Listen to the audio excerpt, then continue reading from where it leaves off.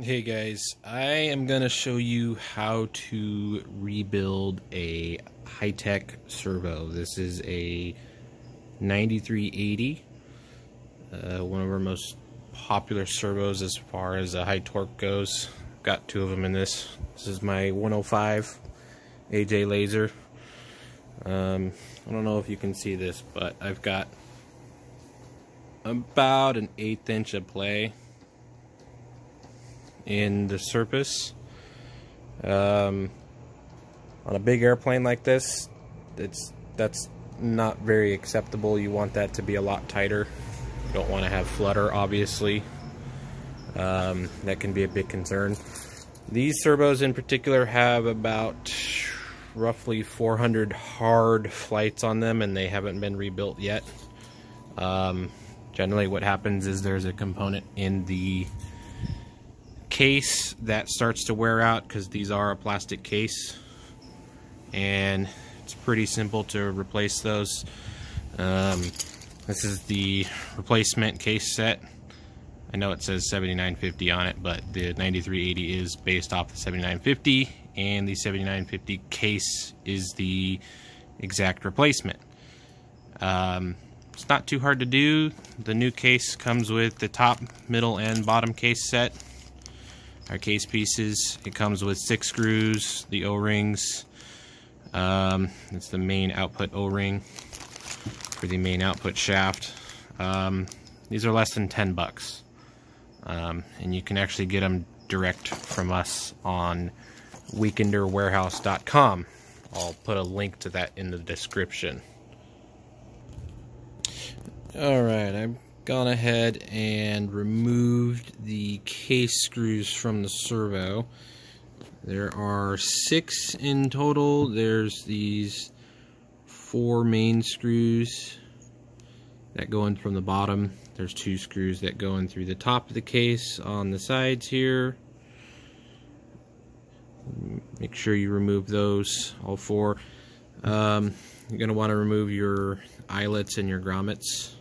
Those you will reuse. You don't have to reuse the screws because, like I said, the new replacement set comes with the screws. You will need a P0. This is a 0 Phillips head. You'll need that for the top screws, and this is a number 1, and that works good on the bottom screws. These 2 sizes fit the best into the screws. I don't know about other sizes, so these are what I'd recommend. Plus, these are common sizes for most hobby-related things, so you should have a pair of those. Alright, here is a reference on how the gears go back into the case. You've got the main output gear right here, obviously. This is all one piece. These bearings are a light press fit on there. They're not a super tight tolerance. If you want to replace the bearings, now is a good time to do that. There is a universal ball bearing that fits all of our servos. You will need 2 bearings for this. This is the top bearing, and underneath, I'll show you in a minute once we pull it off, there is a bottom bearing. Going from the outside in, the outside being the output gear, you have this middle gear here. Then you go on to this top hat looking kind of gear. Down underneath is the MPD gear, which stands for metal, plastic, duraluminum. When I pull it apart, I'll show you it's actually 3 different materials. And then connected to that is the output shaft of the motor. Okay, here's the gear train laid out. Again, this is the output gear right here. As you can see, it has another bearing underneath. Sometimes these bearings can slip out from normal wear and tear. This one happened to be a little bit loose. Just pop it back in. Inside there is a white nylon key that kind of just slips into place. It can only go in really one way. That keys to the potentiometer, which is right here on the servo. That's this piece right here. It's a square piece, and the potentiometer is basically what tells the brain inside the servo what the output position is. Again, you have this middle gear, then you go to this top hat gear over here. These will be covered in grease. You want to leave that grease on there unless you want to replace it, in which case just clean it off. And we also have servo lubricant that is similar to the factory style grease. This is the MPD gear. It's got an aluminum outer ring. The centerpiece is plastic, and it's kind of hard to tell, but the center gear in there is a steel gear. We make them like this in order to cancel out the RF noises that may feed back into the motor, because the motor does have a solid metal pinion gear. I don't know if you can see it in there, but there's a motor in there, trust me. And then finally you have these two pins. These pins, one goes in the center of the servo. Let me see if I can get them apart here. I may have just magnetized them with my tool. That's okay. So the longer pin goes in the middle position of the servo. This goes through the MPD gear as well as the middle gear here. And the shorter pin all the way on the right over here goes in this little slot on top here. There is a small hole there. It's directly on top of the motor. And it goes through this top hat looking gear. I call it a top hat looking gear because it kind of looks like a top hat. That's why.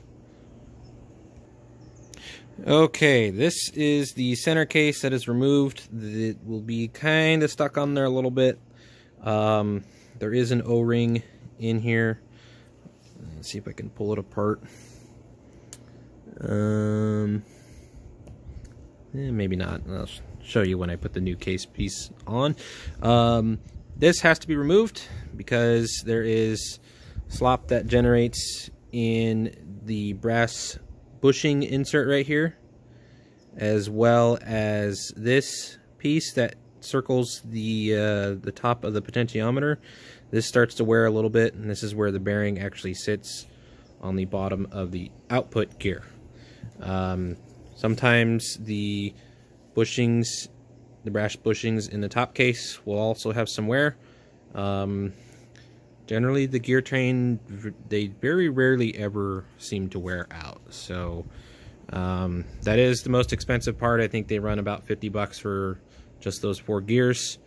The MPD gear is sold in a 3-pack in case you manage to strip that, which is not very easy to do considering that gear has the least amount of force on it. Most of the time it's just these 2 plastic pieces that you got to replace. Again, this servo probably has about 400 hard flights on it, so for me that was a couple years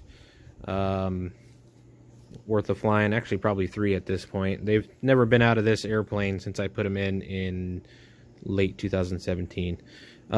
This square guy on the bottom with the red, yellow, and green wires going into it is the potentiometer. There is a Phillips head screw that you have to remove. Just use a number 0 Phillips head and the screw will come right out, and then the potentiometer you can just push out by hand. Okay, these are the new case parts laid out. This is the bottom case. If you notice inside, they actually do have a number stamped into them. Don't pay any attention to that.